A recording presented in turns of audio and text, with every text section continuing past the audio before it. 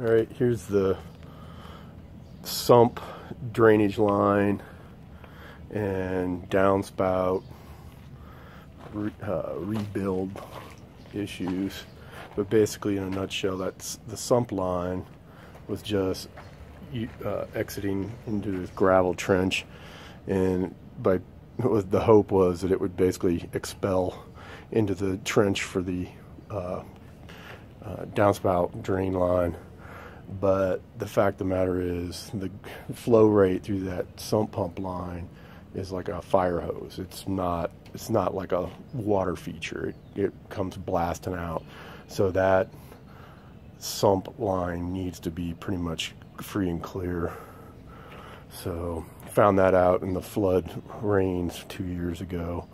And the other problem was I had set that line in instead of using a double L and angling it. I just basically soldered just this 90 elbow onto the end there, and and that weld had fractured.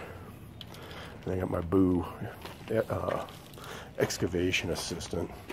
But what really surprised me was I was expecting this whole trench to be filled with tree roots and all that, but the roots were pretty much all above the line of that, and then the union of the patio covered downspout and that, and I didn't see any water in here either, standing water or anything yet, so it was pretty solid. I guess original design.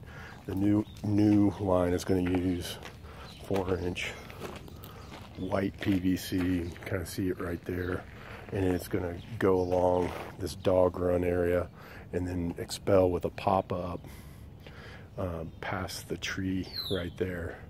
So if that sump pump ever kicks on, it will be blowing the water way beyond the foundation.